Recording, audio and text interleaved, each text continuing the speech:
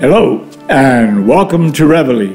Today's call to action is make sure that every Latino in America is counted in the 2020 census because our political power is at stake.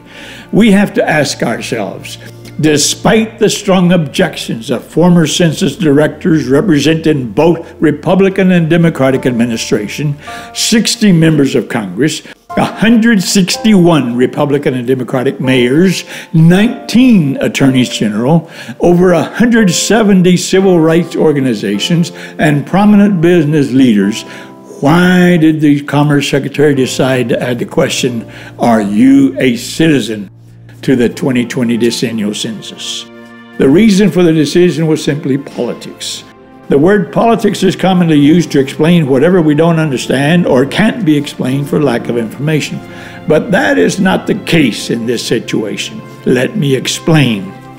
Experts predict that over 20 million non-citizens could choose to not answer the question or complete the census form and contribute to what is expected to be another enormous undercount of minorities and immigrants. But if they don't answer the question, they will not be considered living persons and won't be considered in the drawing of congressional district boundaries.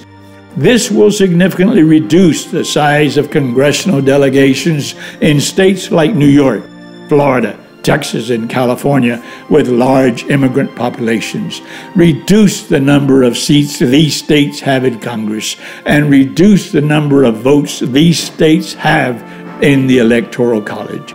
For example, there are 107 congressional House districts in which 10% or more of the population are non-citizens. Democratic incumbents are considered safe in 86 of 86 such districts. By comparison, 13 of 21 Republican incumbents are considered to be in battleground districts where 10% or more of the population are non-citizens.